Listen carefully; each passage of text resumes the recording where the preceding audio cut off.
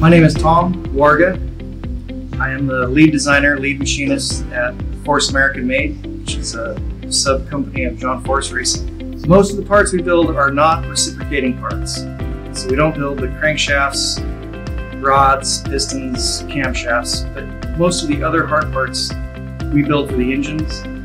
Our fab shop, they build all of our chassis, funny cars, dragsters, headers for both cars. We mount our own bodies here.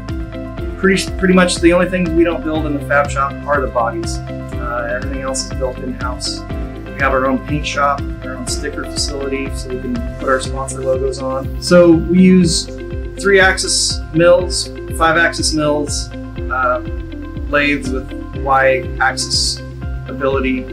We have 2 horizontal mills that do our cylinder heads and blocks and a couple other components. Most of those parts that are built on the horizontals are fairly large pieces. A lot of the tooling in there is helical stuff. We start our cylinder heads from a billet piece of material. Starts at about 110, 115 pounds, and it ends up being about 36 pounds by the end of the day. We have quite a few Hercos that we use.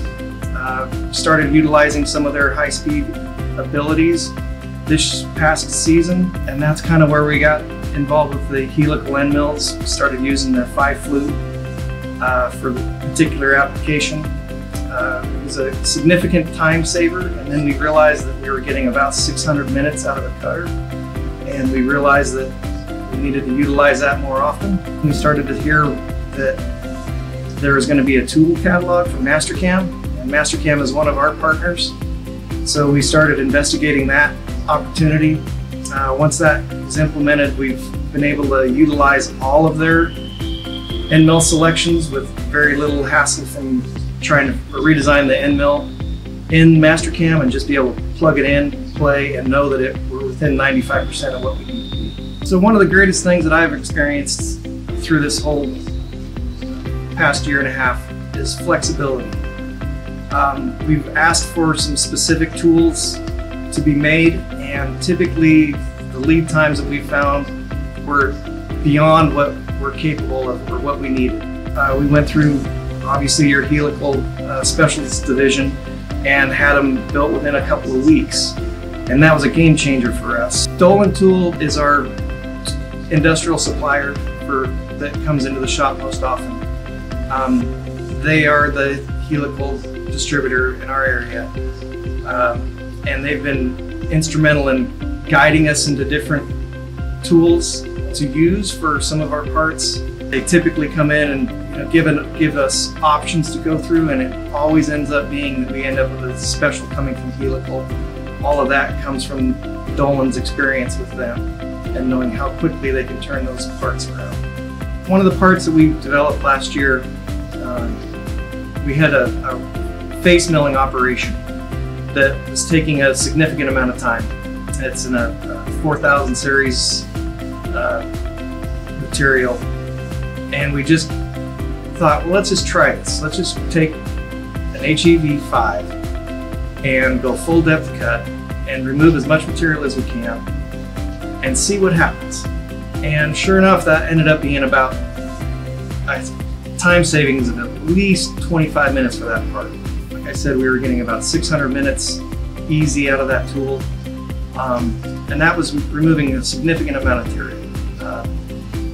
That was kind of the moment when we started to utilize that type of concept on more parts. The first time I used the Machining Advisor Pro,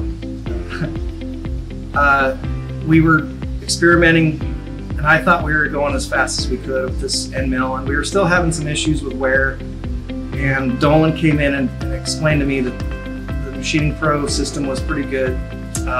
So I tried it. I went through the system and calculated it out, sold it the materials, and the numbers it spit out I couldn't believe. I just couldn't understand that would work. So we plugged it into the machine, and I hit start and walked away.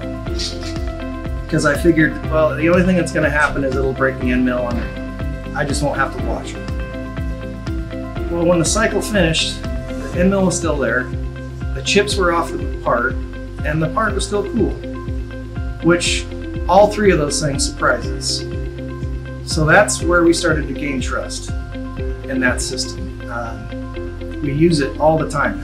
For us, getting a part out as fast as we can is our goal. And that was the biggest change for us, is it opened up an opportunity to finish a part faster than what we could have done it, what I would consider now an old-fashioned. John Force Racing, they won 20 championships. John's won, I don't know how many races. So he demands a certain amount of quality out of his people, and he demands a huge amount of performance out of everything that we do. And that's part of the reason why the calculator for us was an interesting thing, because it made us push ourselves to learn something that we probably wouldn't have tried before. And that's one of the things that John really tries to ask his people to do, is not be afraid to try. You know, that's part of the reasons I love racing, is that most of the guys that are involved in racing, that's all they want to do, is get better and learn and go faster.